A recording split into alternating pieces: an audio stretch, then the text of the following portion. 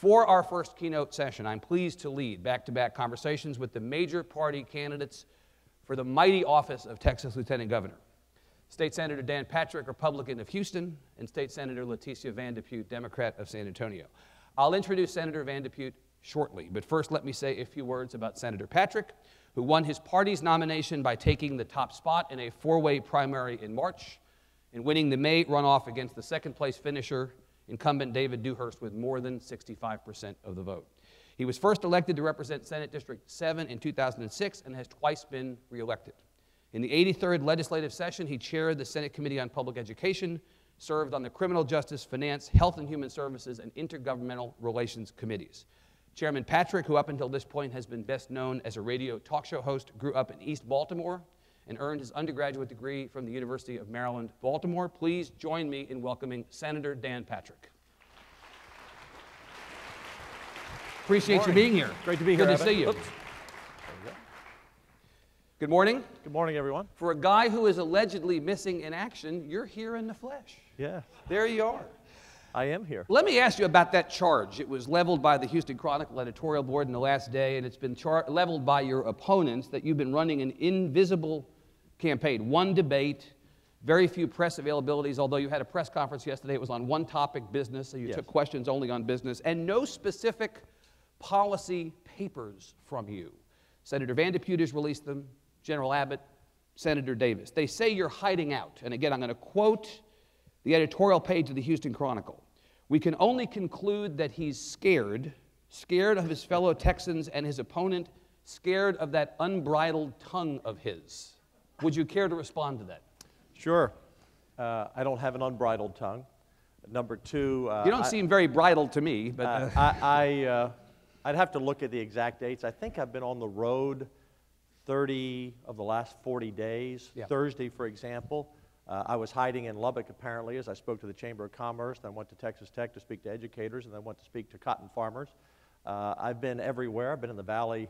I think we've made 3 or 4 trips. I've been in El Paso. Yeah. I've been talking to leaders all across the state. The Houston Chronicle just has it wrong. I think by last count, I've had over 1,300 plus meetings with individuals and groups around the state. So the idea that you're trying to run the clock out without making a mistake that would cost you this election, it's ridiculous. Not true. Now, yeah.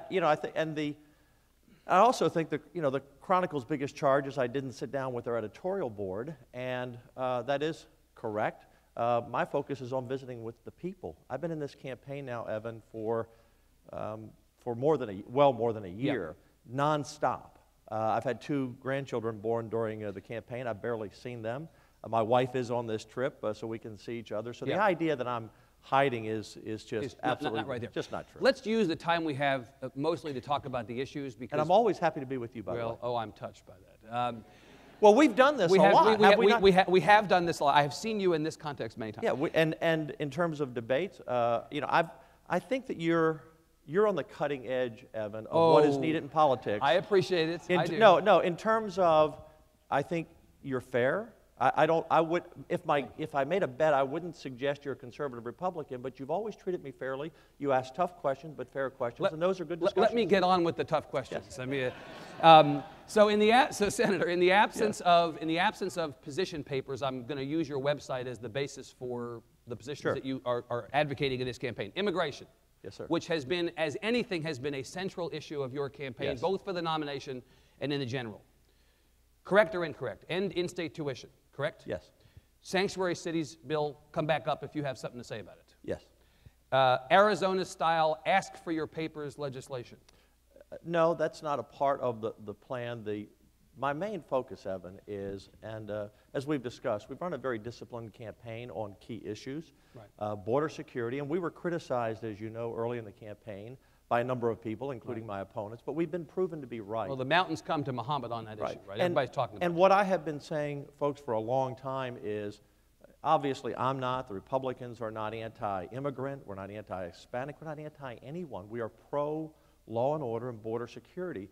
And I started laying out the facts last year when people would dispute those facts, and they've all been turned out to be true. Senator, except you know that it is not necessarily what you've said, but what has been occasionally criticized is the way you've said it. You had the chair of the McAllen Chamber of Commerce, or the CEO of the McAllen Chamber of Commerce, last week say that you and other Republicans talking about immigration has actually cost the economy of the Valley. You know that. Yeah.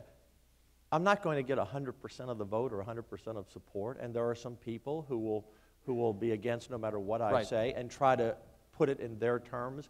But I've had over, I guess, 30-some forums and debates during the primary. I'm the only candidate who's had the triple crown of elections. I've had a tough primary, tough runoff, and I have a very smart and very likable opponent. I know Leticia very well. Yep. We sit behind each other or next to each other on the Senate floor, and I consider her a friend, actually. We just totally disagree on most issues. You're not taking the race for granted. That's absolutely not. And that's why I'm working so hard. But let's get back to the immigration issue. Come back to the question of whether the rhetoric of this campaign, yours or anybody else's, is affecting the party's ability to attract Latinos and hurting the Valley. Now, let me tell you what I think is going to impact the Democrats from attracting Latinos, and that's taking a pro-abortion position for a community that is very pro-life, taking a position against school choice for a community that wants school choice for students, their children in failing schools.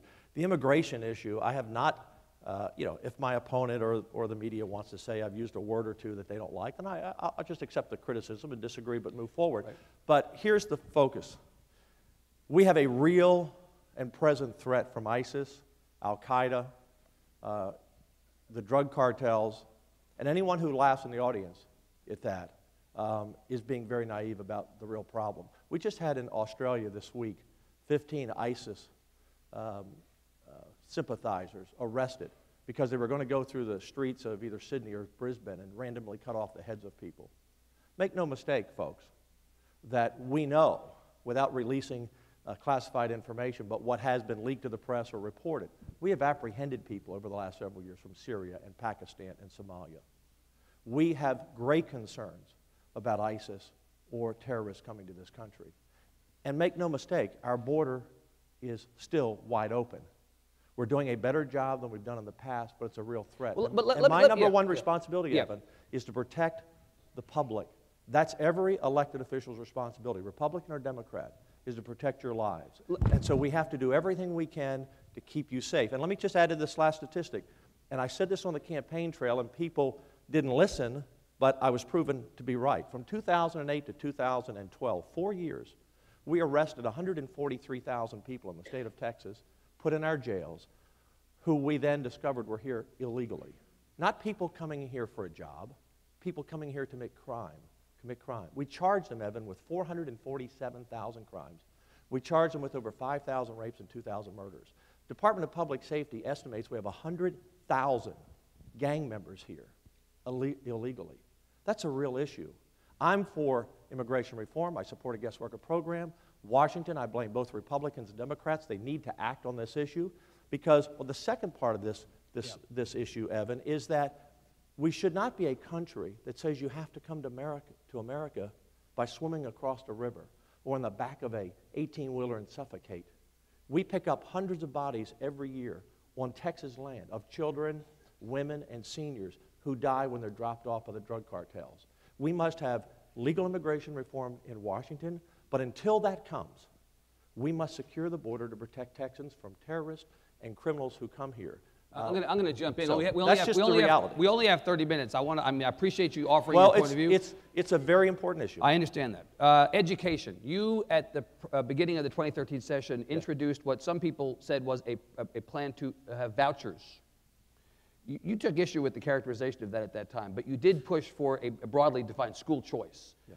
Are you satisfied with what passed last session, and will you come back if you return as lieutenant governor and try to put either a voucher program as far as it goes or some expanded school choice into effect? Well, first of all, I was honored to be chair of education last session, and I think most people would agree.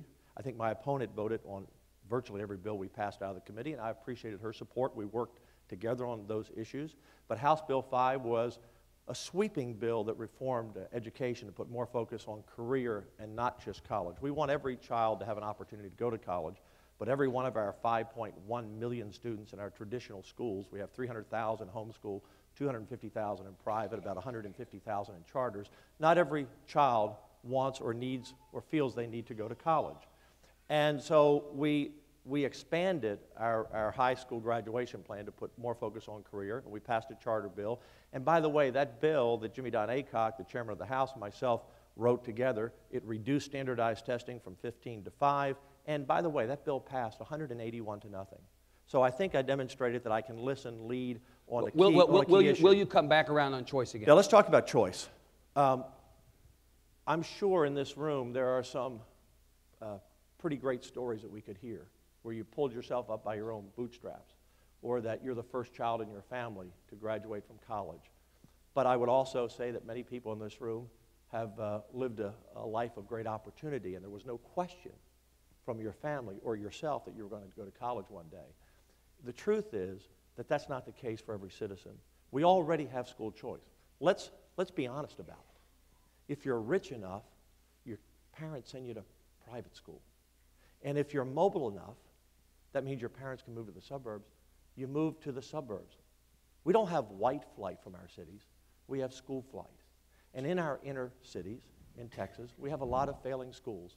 And we have a lot of parents who don't have the money to send their children to private school and can't move to the suburbs because they depend on public transportation to go to work. So why should that, in many cases, a single mom, and over 90% of our students in the inner city are black and brown, why should that parent, that mom, or that grandparent who's ever raising that child, why should they be denied of having a choice where to send their child? So what are you advocating for different from what is already the case after the last session? Well, first of all, I would like to see, and not every school district has open enrollment, I think you should have, no child should be forced to go to a failing school. And I'd have to go back and double check these numbers. Somebody will correct me by 2 points and pull a fact if I'm 2 schools off, I think. But almost 10% of our schools we rate in the state as failures. Can you imagine, those of you who are adults in here that have children or grandchildren, can you imagine agreeing to send your child to a school that the state says is a failure? You wouldn't put up with it.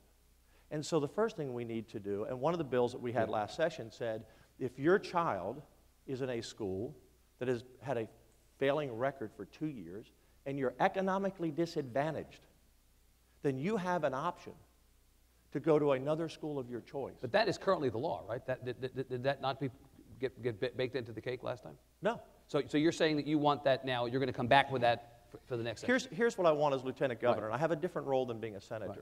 As Lieutenant Governor, my goal is to secure the border and protect your lives. My goal is to reduce your property tax. Well, I'll come to that in a second. I know, right, yeah. but that's my goal because people can't afford the increasing appraisal in their homes. They can't afford to have their taxes double. My job is to give school opportunities to every parent in the state of Texas. It's the job of the senators to decide the path we go to pass that legislation. So then your definition, before we move on to taxes, your definition of choice in the next session will be expanded choice within districts and the opportunity potentially to take your kid out of a public school district and put them someplace else. Yes, and we also had a bill that said we would allow businesses to put money in a fund. Sort of a scholarship program. A scholarship fund. Right. So that here would be the first. You intend to have that come back? Yes.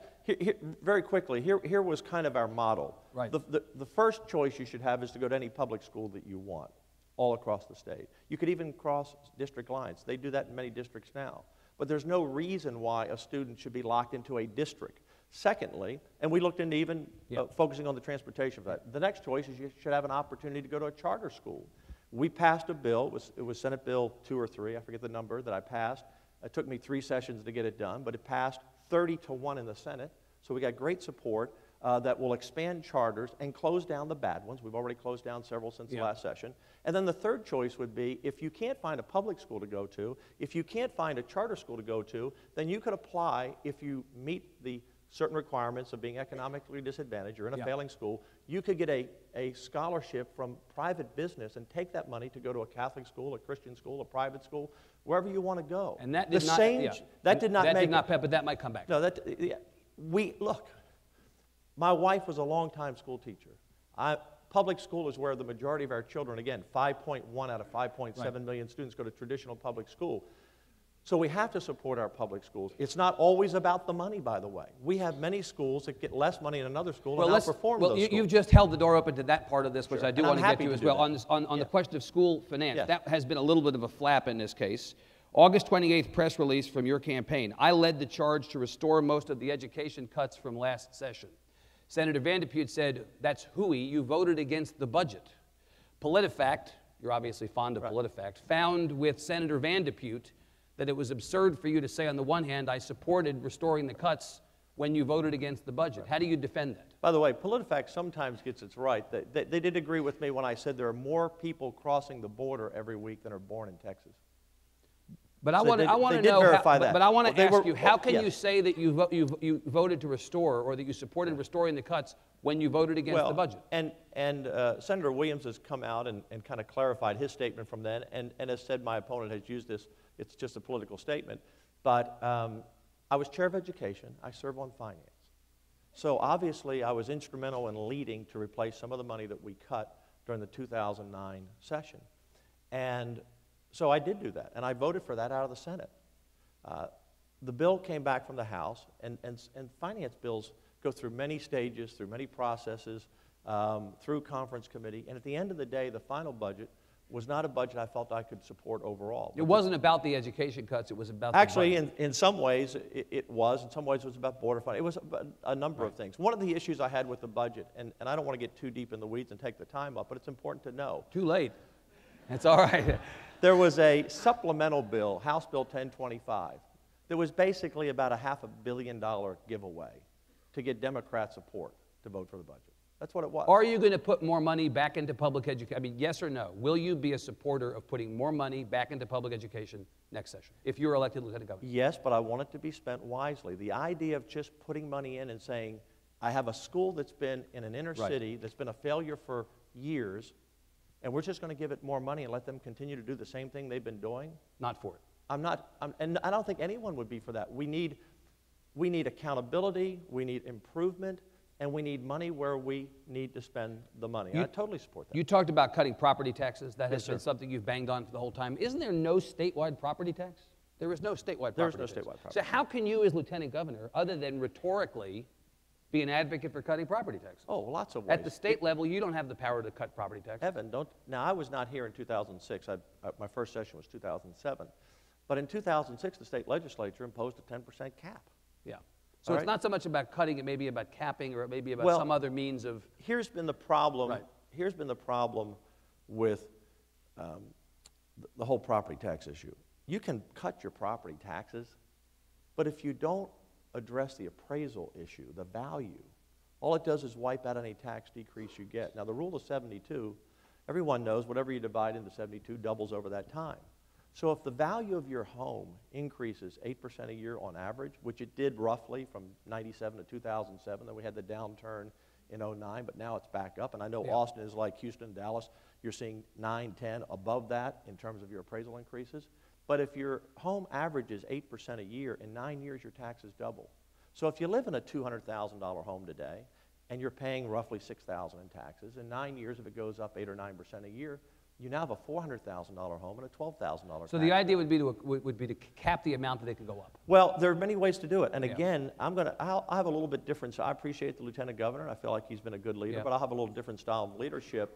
Our senators, we have smart people in both parties. And by the way, property taxes are not a Republican issue. In fact, some of the people who are being squeezed the most are people who live in inner cities, who have lived in neighborhoods their whole lives, and now someone comes in and buys a lot, knocks down the house, and puts up a $500,000 condo, and now the value of their land is greater than their house, and they can't afford it. People in this room who make a good living might say, I don't like my property taxes going up, but I can afford to write the check. People in the inner cities can't afford to write that check. And they're being forced out of their homes, and where do they go? So there are many ways to approach it. Think of your property taxes a little bit like this, a seesaw. As the value goes up, your effective tax rate should go down to no more than population and inflation, 3 or 4% a year. And then give flexibilities to your counties and cities that they have their own budget issues, so that in the counties and cities, if they need more than population and inflation, which is about what people are getting in their raises, if they're getting that much, then they can come to the people and say, look, we have a need, we need more money, and let the people vote on it. Right now, you have taxation through evaluation, without representation. So the net, Senator, if you, whatever method you use to, whether cap appraisal or whatever else, the net is going to be less money paid out by people for property tax. That's the goal, so they can afford to live in their home. Don't property taxes help to fund public schools? Well, they do. So if you reduce property tax revenue, aren't you cutting funding for public education?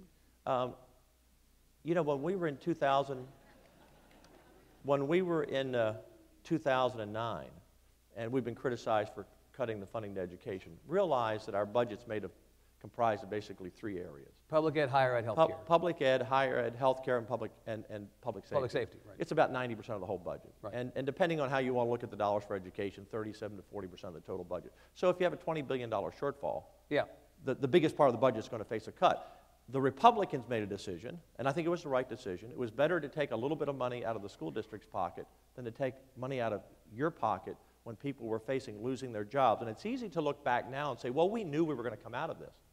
And Texas has come out of it. Well, the fact is we didn't even really know how much money we had available to us until 2 years later. Right, and we didn't know how far the slide was going to be. And right. And the schools survived, and we did fine. But what I've always believed, and I've been talking about this for many years, yeah. is that we need to transition from depending all on property taxes to more of a sales tax base. That recovers quickly, more people pay. But you understand that shifting from property to sales tax is itself a widely criticized plan. For one thing, it's regressive. If you take a penny or two, and I think I've talked to some Democrats in the Senate who I think are open to this idea. If you take a penny or two, I believe the numbers, and it's changed since the last time I looked, a penny's worth about $2.5 billion. Again, I have to go back and double check the number, but would a person stop buying something because it cost them $1.10 instead of $1.08? I'm just using that as an example. Yeah. So if a person paid, and the bills that we've talked about in the past would do two things, Evan.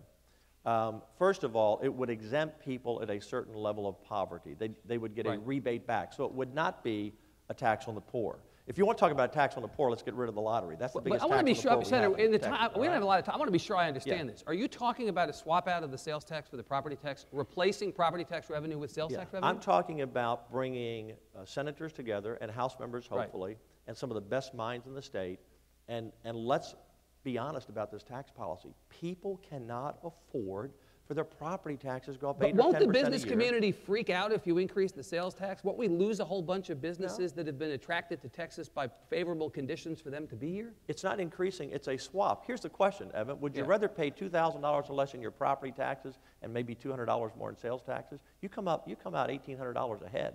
It depends on the value of your house. But the point is, this is something you're willing to entertain. Well, I think this is something we need to have a serious discussion about. We're not going to have an income tax. Now, my opponent may have a different view on that. I do not support an income tax whatsoever, and I don't think the majority of Texans support an income tax.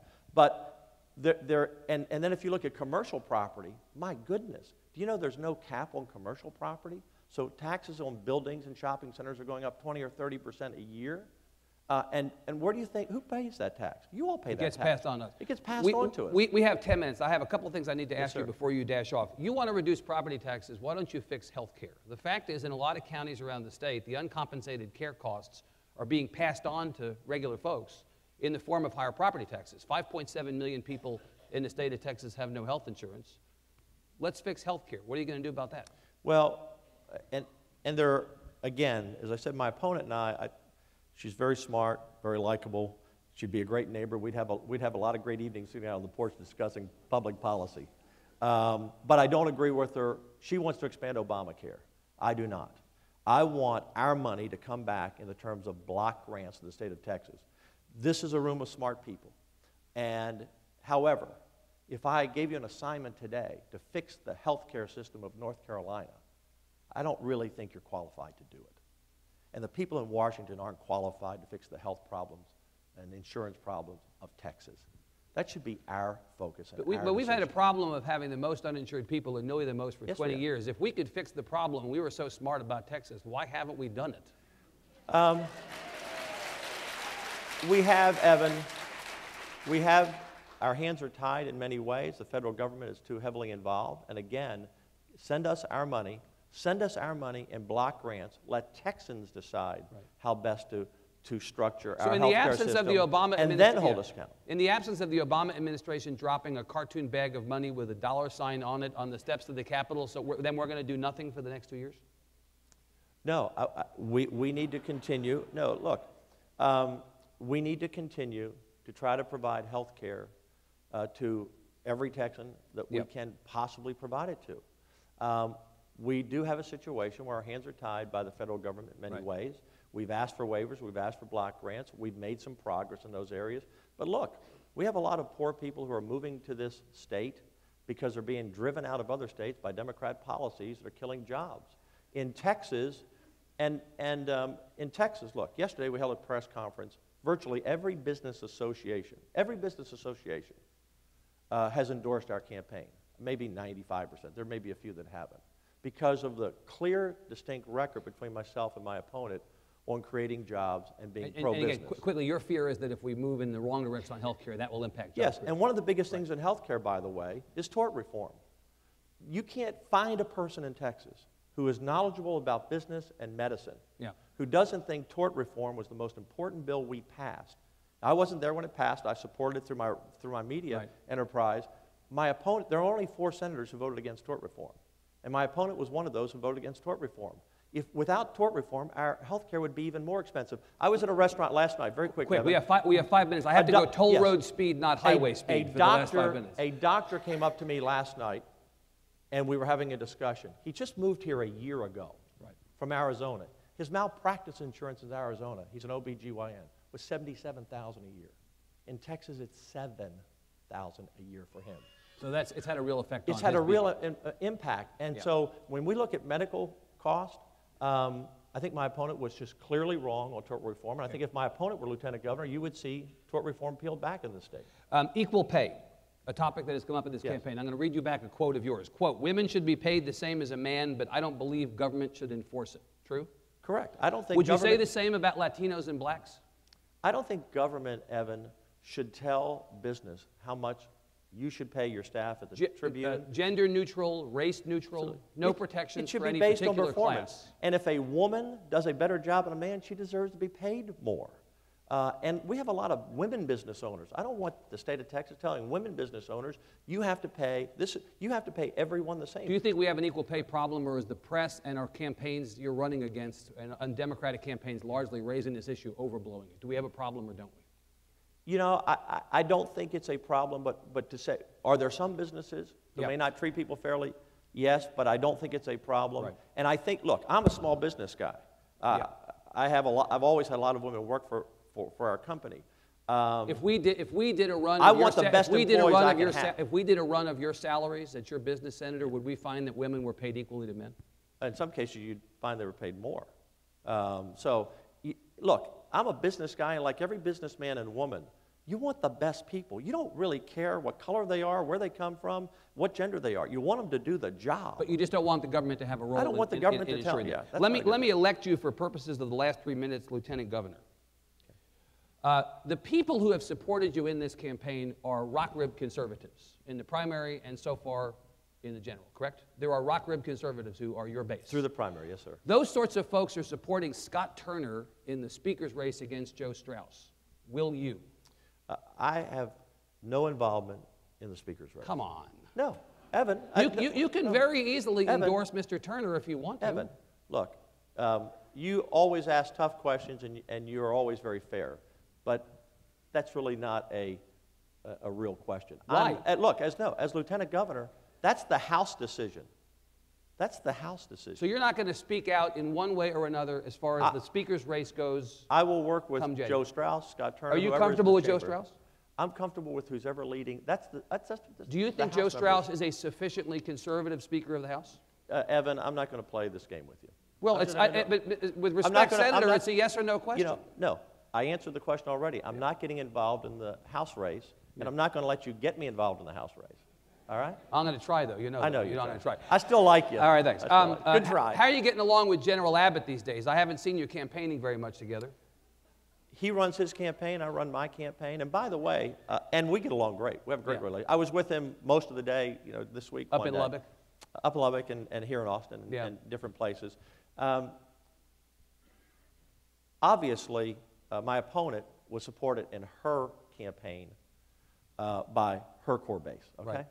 Right. In a primary. I was supported. But now, this is why I had to laugh at the Chronicle article. I have spent very little time reaching out to my base. I've probably done less than 6 events. Yeah. I've been in the Valley, again, I've been in El Paso, right. I've been in, and we have more Hispanics, by the way, living in Houston and Dallas than we do in the Valley. Let me ask you to come back to Abbott. Come back to Abbott. Okay. So okay. You and Abbott get along well? Absolutely. You're in sync on everything? I don't know that we're in sync on everything. I haven't looked at every one of his policy positions. You know that Paul Burka of Texas Monthly wrote not long ago, you've heard of Paul Burka at Texas Monthly? Yeah, I've heard of Paul Burka. That he thinks that the whole play here is that you're going to wait 4 years and then run against Abbott for governor. You know, I read a lot of stupid things and that's probably one of the dumbest things I've ever seen. Well, take it off the table right now. You can make the whole thing go away by saying that by pledging not to run against Greg Abbott in 4 years. Let me tell you something. Put it in cement, okay? I'm not running against Greg Abbott at any point in time, in 4 years or any time. Okay. That's just ridiculous. So not happening. So we've dealt with the 2 leadership issues. Let me deal with one technical issue in the Senate before we let you go. You have advocated since the very beginning for reducing the 2/3 rule in the Senate down to 60%. Yes, which would be 19. Which would be 19. You will have either 19 or 20 Republicans in the Senate this time, depending upon the outcome of SD 10. Why should the 11 Democrats even come to work then? They can't do anything on their own. They can't prevent anything on their own. If you take the thing down from 21 to 19, why would the 11 even bother participating? Because they have a lot to contribute. They have a lot of good ideas. And let me give you an example of this. When we crafted our education policy, everything we did in terms of in education, or almost everything we did, helped more constituents in Democrat districts than it did in Republican districts. My focus is I want every child to live the American dream. That's why I want to cut our dropout rate. I want students to graduate from high school. I want them to either get a work certificate, a 2-year degree, or a 4-year degree. Most of the things we do, or many things we do, are not partisan, Evan. What's happened to the 2/3 rule, quite frankly, is that it was designed when we basically had all Democrat senators, or 28 out of 31, or the vast majority. And they had to figure a way as a party to decide who gets to bring their bill to the floor. I mean, it's really a one-party rule. And I think in the last couple of years, the reason we've had so many sessions is I think the Democrats, and look, I understand if I were in the minority, I would do everything I could to protect my position as a senator, but they have blocked so many bills, we've forced these special sessions where we don't use the 21-vote rule. Bottom line is you will work with the Democrats. I have a great record of working with the Democrats. I think this session, I could be wrong, and I'm sure my opponent will correct me if I am, I don't think she cast a no vote in Education Committee. She may have cast a few present not voting, but if she cast 1 or 2, I don't think Royce Westelmach, I don't think Eddie Lucio. By the way, there's a great point. I asked for Eddie Lucio, a Democrat, to be my vice chair on education. I thought it was important that we had bipartisanship on education. So I have no problem working with Democrats. Good. Okay, well, let's ask Senator Van de Putte here in a second. Our time is up. I'm sorry it's only been 30 minutes, but since you like sitting down with me, let's do it again. We'll do it again. Thank you, sir. Senator Dan Patrick, thank you very much, sir. Good to see you. Thank you very much. Thank you. Now, it is my pleasure to introduce State Senator Leticia Van de Putte, Democratic nominee for Lieutenant Governor. Unlike Senator Patrick, she was unopposed in her party's March primary. Like Senator Patrick, she is running for statewide office for the first time. First chosen to represent Senate District 26 in a 1999 special election, she previously served 5 terms in the Texas House. In the 83rd session, she chaired the Senate Veterans Affairs and Military Installations Committee, served on the Business and Commerce, State Affairs, and Education Committees. A native of San Antonio, she has an undergraduate degree from the University of Texas at Austin and has been a practicing pharmacist since 1980. Please join me in welcoming State Senator Leticia Van de Putte. How are you? Hey. Thank you for being here. Thank you. Thank you. Thank you. Good. Morning. Hi. Good morning to you. Good morning. Tried to keep him on stage. Sorry. I would have loved the original plan, which was for both of us to have a great conversation with you. He wriggled off the stage. I couldn't do it better. Senator, for all the talk that this was going to be the real marquee battle of the campaign, it's been a bit of a nothing burger race. You've done your thing. He's done his thing. There hasn't been very much interaction, as we said. The polls, at least the polls that we've seen, have set up pretty much as the polls have for the last 20 years. What do you think is going on here? Give us the narrative of the arc of this race as you see it. I think that in the race for lieutenant governor, and rightly so, the people in this room, Woodstock for wonks, ACL for nerds, we know that this position and this responsibility is a great one. Yeah. But we saw an extended Republican primary with 4 candidates and then a runoff. They had over 20 public forums and debates.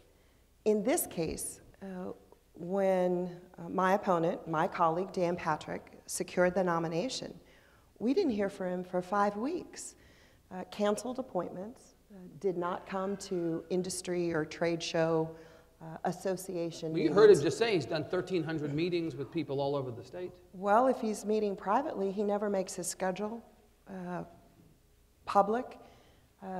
Just had his first press conference since the day he won the award.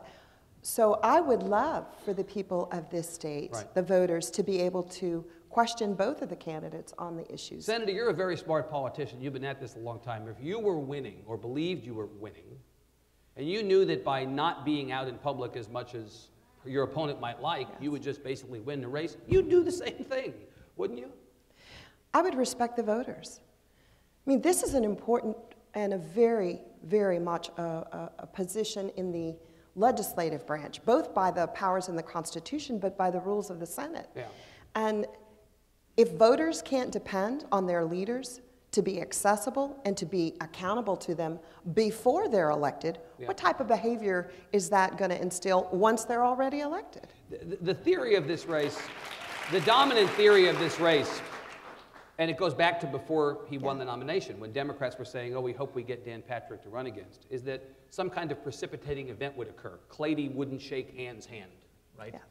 And that Senator Patrick would blow himself up, and that ultimately you would be the beneficiary. It's not happening. It shows no sign of happening. Well, he hadn't been out anywhere. Right, well, but that's the point, right? No opportunity for that. You know Senator Patrick. You know Senator Patrick. Yes. You've worked with him in the last 7 years. Do you think he's qualified or fit temperamentally to be lieutenant governor? Evan, I was afraid you'd go there. Well, I'm just asking because, you know, look, I could very well ask the same question of him about you. We want to know whether the people who are running for office are fit to be lieutenant governor. Do you believe he's fit to be lieutenant governor? I know that I am. I have. But I didn't ask you that. I asked you whether he's fit to be lieutenant governor. And maybe it's because I've had 34 years wearing a white jacket across a prescription counter and a small business owner and mom and grandmother and a legislator for 21 years. I have the greatest respect for Dan Patrick in his past history and in him being elected to the legislature. That's what representative democracy is about. It's about people who engage their right to vote to select the candidate of their choice. So it's going to be up to the voters to make that determination, not you. It will be up to the voters. Now, Dan sits in front of me, and he is a great radio talk show host. He stays on message, as you can see by this morning, kind of evading your questions and answering exactly what he wanted to convey. He is great at that, and he sits in front of me, and yes, we've worked together. But the thing is that I've always worked with everyone. The entire time I've been in the Senate, it's been a Republican-controlled And so the Senate. fact is, if he were elected and you were to lose this race and go back to the state Senate, you would work closely with him. You would have no problem with it. I work with everyone. You work with and everyone. I would work with the presiding officer, as I have with every single time. session. Yes. In the absence of some kind of disqualifier, Senator, you have to win this on the issues. And so let's talk about the issues that you've put forward. You have put forward, to your credit, very specific policy proposals on all the big issues. Begin on public education. I'm just summarizing some of the planks that you've put forward. Full-day pre-K, correct? Full-day pre-K for all of those students who are qualified. Who are qualified. Smaller classes, which I interpret to mean more teachers. Reinstating some of the funding that was lost in 2011. Absolutely. 11,000 teachers lost their jobs, and we had over 8,000 class size waivers. Both those things, full-day pre-K and especially reinstating more of the public ed cuts from 2011, have a cost associated with them. Where are you going to get the money from? This was not a spendy legislature before, and looking at the likely election returns in the legislature this time, it's likely to be a less spendy legislature this time. So where's the money going to come from? I know that Texans value investment. If they didn't, they wouldn't have voted for $2 billion in the constitutional amendment on our water projects last November. I'm hoping that Texans will come to the polls again this November and vote for that allocation of the transportation. But you understand that public education dollars, Senator Van de Putte, are not in isolation. It's not public ed versus not public ed. It's public ed in competition for other things. Absolutely. So will the voters want you to put public ed first among the priorities? When I visit the Rio Grande Valley, when I visit the Panhandle, when I visit the Metroplex, Houston, El Paso, and East Texas, they talk about education. And it's parents, it's students, it's business owners, because they understand that for us to continue to be successful, it's about a qualified workplace. Pre-kinder, that program was $200 million, got ripped in the 2011 budget. We only replaced $30 million. We're going to have a surplus, and I say surplus because the comptroller really estimated very, very conservatively, probably about $5 billion when we come in, certainly. So you think you have an opportunity to take advantage of that? Absolutely. Good Our fortune. sales tax continues to increase. And so you'd put that back into public ed? I would put that back into public ed. Absolutely. It was working before, and we need to absolutely put those programs back on track that were showing success. Right. You were part of the effort to reduce standardized testing in the last session from 15 to 5, but you're now advocating for it to go from 5 to 1. That's correct. You want to come back around. If we're going to spend all this additional money on public education, wouldn't it be good to know whether it's working? Why would we reduce accountability down from 5 to 1 when we want to be sure that these additional dollars we put into the system are actually paying benefits? What I have proposed is to get the high-stakes testing off the backs of our students. Now, this is high-stakes testing. This is very different from your accountability system. So you think there would still be accountability measures adequate to the task in this case? There would be. We do not use statistical sampling. Other tests nationwide do use statistical, so that not every single child, every single year would have to take this high-stakes exam, so that we could return teachers to their primary job of teaching the curriculum. When you spend almost 3 weeks in trying to practice the test, and they used to call them benchmarks, now they have another name, and bubble in, or 26 lines in a written exam that you hire the graders off of Craigslist, it's not meeting the needs of our accountability system, it's not meeting the needs of employers, and it is destroying the love of learning in our classrooms. What I'm saying is get rid of the high-stakes testing, but the accountability, we can do that because we absolutely need to measure on a campus level and district level how our schools are performing. Higher ed, I'm interested to see a number of things in your proposal. You're advocating for excellence at public universities. Who could argue with that? Community colleges are a big focus of your higher ed plan. Specifically, you want to take $2 billion out of the rainy day fund to subsidize community college for anybody who wants it. My understanding of the rainy day fund is surely not as precise as yours, but these are one-time, they're supposed to be one-time withdrawals. By what definition would funding a community college subsidy qualify as proper to withdraw from the rainy day fund? How does that work? Well, first of all, Evan, it's not a subsidy. It's an investment. Well, that's semantics. You know what it is. You're paying for everybody to go to community college. It's an investment. Our rainy day fund, even with the withdrawal of the water, even with the withdrawal of transportation, will probably be sitting at about $8.4 billion. So the money will be there. And because all economists have told us we are in a golden age of oil and gas. That rainy day fund, economic stabilization fund as it's technically called, will constantly be replenished. I am calling for the Texas Promise Plan. And what we call it is a promesa, right? The promise. You could take a one-time allocation of $2 billion, take it to the voters. That corpus of that fund would remain. And then the proceeds from that could fund every qualified high school graduate for 2 years of community college, or that technical program, that certification program. A one-time investment could change a generation. You would need 2/3 of the House members and 2/3 of the members of the Senate to support this, and they would have to go to the voters. Could you get 2/3 of the House and Senate to do this? Look how hard it was to get them to support the other stuff. If we approached every legislative session with, it's going to be too hard, then our state is not going to be successful. So are you saying that the votes are there, or are you saying, I don't care whether the votes are there, we have to try? We have to try. Yeah. Because we know that 55% of the jobs in 2020 will require a post-high school something. That means a technical program, a licensure, a certification, an associate's degree, or a four-year institution of a college diploma. Yeah. We know that. We would be the envy of the nation. We would have a workforce that is diverse, that's young, and well-educated. Yeah. And we know, your good friend, Dr. Murdoch, has already told us, we've got to get those students to and through our public school systems, and then make sure they're ready for the next step. Yeah. This is an investment, and I know Texans value investment, and they'll do almost anything if they think it's going to improve the lives of their kids or their grandkids. Let me go to immigration quickly, Senator. We talked about immigration with Senator Patrick, and he offered his perspective on the things that he's supported in the past and would support again as lieutenant governor. He has said about you that you're for amnesty. True or false? False. Explain where you come down on the question of comprehensive immigration reform, Ben.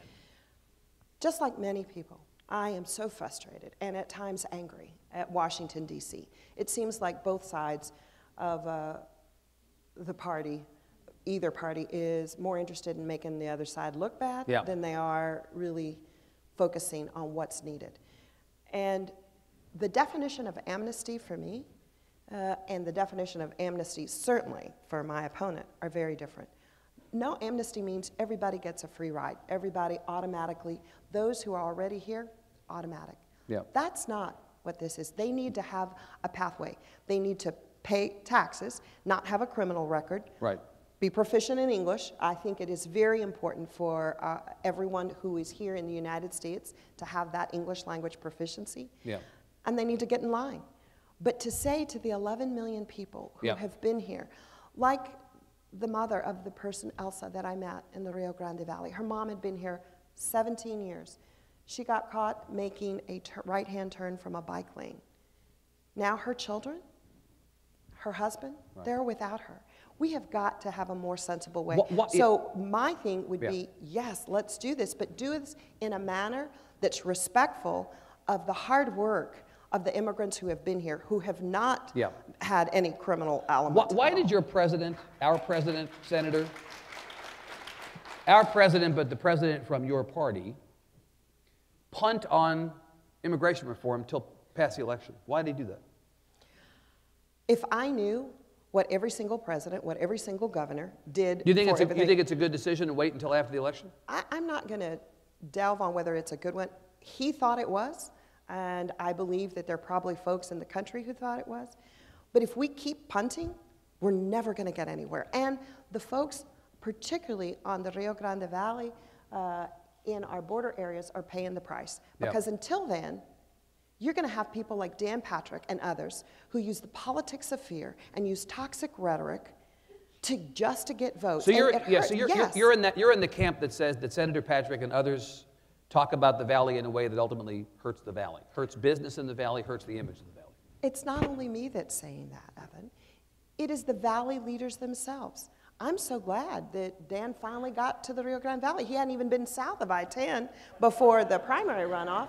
And, you know, maybe it's because I'm a sixth-generation Texan. And my family, the San Miguel family, was in Maverick County. And we know that 300-year history. We know that those leaders, business leaders, law enforcement, local elected officials, have told us that the very harsh rhetoric and the tones that have been taken are hurting their ability to attract jobs. And they have got a growing UTRGV, SpaceX, the superhighway that's coming from Mazatlan to Far, bringing with it so much economic opportunity. And then you got people that are so disrespectful of the people who live on the border that they will say anything to get a vote, even if it harms the very people that they supposedly want to represent as lieutenant governor. Let me move on because we're in kind of high-speed mode here with the 30 minutes, I'm sorry to say. We've got to move on to taxes. It has become standard practice for journalists to ask Democratic candidates for statewide office every 4 years, are you willing to consider a tax increase during a legislative session if you're elected, or will you take tax increases off the table? When you say tax increases, it could be margins tax, sales tax, and certainly oil and gas tax. Well, why don't you tell me, we can go quickly. Tell me the taxes you're willing to raise. How about that? Well, I think I'm willing to have members of the legislature, both House and Senate, look at the budget and what do we need of priorities. What are our priorities? And focus and get a budget out that meets the needs of our state's priorities. So you will not take taxes, raising taxes off the table, per se? I don't think in the current economic climate that we're in, we've got increased sales tax. We're going to have a great rainy day fund. So you don't think it'll be necessary? I don't think that it'll be necessary to even look at an income tax. I don't think it'll be necessary to look at how would we bring in revenue. Now, certainly, the margins tax is not working. We know the House had a more comprehensive view last summer, even though most people last summer would think it was all about women's health. The reason the legislature stayed so long is because of the transportation component. And the House had a much more in-depth, more of a cafeteria-style menu. I think we need to look, because even if we approve these funds in November and the voters say yes, it's really only a fourth of what we need to get there. How do we do that? So there may be motor vehicle registration fees. There may be ways that we can partner with local government. Allow local government to be able to assess what they need. Because when we talk about roads and bridges, it's not just state. You know, you can beat your chest all you want and say, oh yeah, we cut taxes. No, we didn't. We just put it onto the local leaders. Everything rolled downhill. Absolutely. I hope I haven't gotten this wrong. I read the editorial page this morning at about 5 a.m., but I believe it was your own hometown paper, the Express News, that editorialized in favor of an increase in the gas tax. Do you support that? I think we need to look at indexing that gas tax. But our motor fuels tax is a dwindling type of tax. Why? Because of the efficiency of our cars. So I wouldn't put everything into a motor fuels tax that hopefully will continue to decrease. I mean, we should be so happy for the motor fuel efficiency, electric cars and natural gas cars, and so I think we really need to take a comprehensive look. But I was in the legislature the last time we did anything on motor fuels tax, 1991. It's a long time ago. Senator Patrick said, kind of matter-of-factly, she's for Medicaid expansion. She would expand Obamacare. Is that a fair characterization of your position? Well, first of all, I think that, again, that use of the rhetoric, I mean, the terminology Obamacare. Well, let's just call it Van de Putte care. Take the name off the table. But you know what it is? Take the name off the table. Do you know what it is? It's, do people in this country and in this state believe that every American family ought to have a family doctor? That's what this is.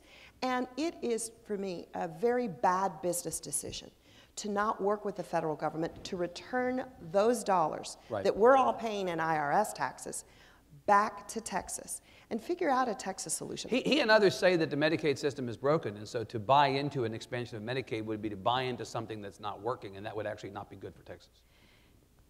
It would be great for Texas. And you know why? Because every economist has said if we draw down those federal dollars, that's 200,000 jobs. That's $2 billion there's in job service. Creation, actually. There's job creation. Plus, we're penalizing about 85% of Texans live in communities that have a hospital district. The state isn't in charge of indigent care. It's the counties. So our taxpayers are getting hit twice. Let's respect them. They're paying IRS taxes that are going for health services in other states. And they're paying property taxes to hospital districts at the tune of $2.3 billion. And my goodness, other conservative states with conservative governors, nobody's ever called Jan Brewer a liberal, found a way to bring back those dollars to their state. We could, and we could continue. When they say the Medicaid system is broken, I ask my colleagues, now, what is that? Well, it's because we don't have enough physicians. We don't have enough physicians because of the reimbursement rates. The federal government does not cut those contracts with the insurance companies. That's Texas Department of Health and Human Services. We know that physicians want to be able to see the population. My daughter's an OBGYN. But they can't continue to have that type of uncompensated care, and particularly when the Medicaid rates are so low.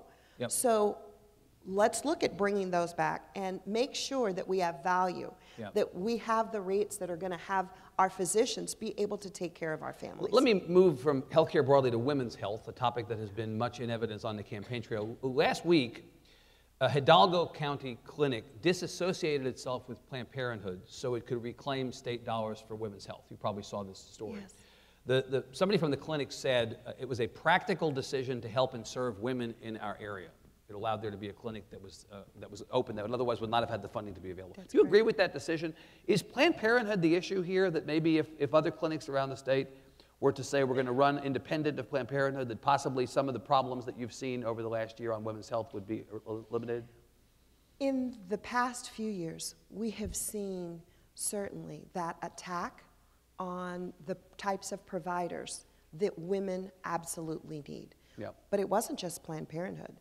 When the legislature, and certainly my opponent was part of that group, cut the funding for the women's health program, a $1 Texas dollar draws down 9 from the federal. But they did that because they wanted to get to Planned Parenthood. They didn't care who was in the crosshairs. Even hundreds of thousands of women who lost the only well-woman's check they would have, rural women, and women all over, they didn't care, right? That the Valley needs to do what it needs to do. So you support this clinic's decision, or their right to make the decision to keep the clinic open? I support local leaders Right. who are desperate to make sure that women just able to get the health services that have been ripped from them because of policy decisions made by this legislature. What happens to the legislature, or in the legislature next time, should Senator Patrick get elected lieutenant governor? You're going to have 19 or 20 Republican senators. Are we likely to see more action on women's health? I mean, I suppose the legislature could vote to ban abortion at 20 minutes. I mean, it's still more than they could conceivably do, right? 20 weeks is where we stand right now. We've seen the legislation that's working its way through the courts. But like, what are you anticipating could happen? What's on the table, do you think, if your opponent is elected? The women that I meet all over this state, the healthcare providers that I listen to all over this state, are extremely concerned of what would happen to women's health care given Dan Patrick's history on this. Do you think there's likely to be more action on this if your opponent is elected? I don't know. I don't know what motivates Dan Patrick. I really don't know. At times, and particularly with issues to women's health. Yep. But what I'm saying is we've got to get to a place in this state where women are respected and they're valued and they're perfectly capable of making their own decisions about the most personal things in their private lives. We have about 4 minutes left. I want to move to the politics of this race. Voter turnout has been a problem for your party for some time. No Democrat elected statewide in 20 years, in large part because you haven't been able to turn out enough voters to elect a Democratic candidate. The Latino community is always a focus for Democrats. How do we turn the Latino community out? Why has it been so difficult? Why has it been such a conundrum? Why are Latinos who clearly have a stake in the future of this race, seemingly, according to the statistics on turnout, less willing to turn out to vote in November than African Americans or Anglos? Evan, I think people have been asking this question for a very long time. Yeah. What I do know is that Latinos care about their family, and they care about their children. And I know that because I've always, I live a block and a half from where I grew up, and I still practice pharmacy in the barrio in San Antonio. And I know that they will do what it takes for their children. Except apparently vote. I mean, this is the I know that my community has a very high pain threshold. Yeah. There's a beautiful part of the culture that aguantamos. What that means is, boy, we are proud of endurance and the stuff that happens. And I know that hundreds of millions of dollars have been used to try to convince non-Latinos to vote. We have never had a sustained effort on media, on Spanish language media, that encourages, and yet we do know that Latinos will turn out in numbers. It happened in Colorado, it happened in Nevada. We've never had that type of effort. So who should be putting the effort in place? I think the candidates are putting that effort. Yeah. I think Texas Democratic Party is putting that effort. Battleground putting it in place? Battleground is doing a fabulous job, and we've got groups that are top in Houston, ACT in the Valley, that are really trusted in their own communities, and they are knocking on doors, Yep. and they are making those phone calls. Can you win this election if the Latino vote is roughly the same percentage as it was in the last election? No. But I think that what I see in Latino communities, because they say Leticia, right? Well, Van de Putte is not a Latino name. Dutch? Yeah. Yeah. But if I was in Belgium, it would be like Right. a Smith or a Well, Garcia. I've noticed that you're using the San Miguel. I've never seen you use the San Miguel before, so you're having to remind people that you're Latino. I'm very proud to be Leticia Rosa Magdalena San Miguel Van de Putte. Right, yeah. But that's a little long for a bumper sticker. It is. I like LVDP. I just think that actually works. They're very proud. Let me ask you very proud one of or the two fact more. This would be historic one or election. two more questions about the state of this race. The polls are showing, and we don't really have independent polls at this point, not truly independent polls, but they're showing the race at sort of 15 to 20 points. You behind Senator Patrick. Senator Davis's campaign leaked a poll last week that showed her only 8 down. Do you want to leak a poll to me right now? Do you have polls that show this race closer? Well, number one, if I had a poll, I wouldn't leak it. But we've just begun. We're hitting our targets on fundraising, but we've just begun. Our media, our commercials are up in Houston, San Antonio, in the Valley. And I think, given the fact that there was almost a year and a half now of running on the Republican side, my opponent has spent millions of dollars, and by the way, he's about in debt for it, that we will now have the opportunity to take our message. I mean, who is Leticia, right? Who is Leticia, and what does she stand for? I think when they understand that I will fight, number one, for education, that opportunity for our children, to take care of the priorities of this state, and that basically I will fight and bring people together. Fight for what is right for our state and put Texas first. Do you think you have time still to build adequate name ID and to get the message out? It's only 45 days till the election. The momentum is there.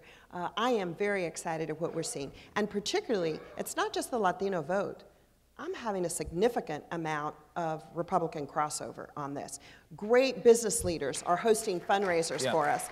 And very conservative communities are coming together because they know the difference between a frivolous expense and an investment. And they know the difference between somebody who's got a track record, a proven track record of working with everyone to keep us on track. Not a my way or the highway, bullying, intimidation type of governance, but somebody who is respectful and can bring people together.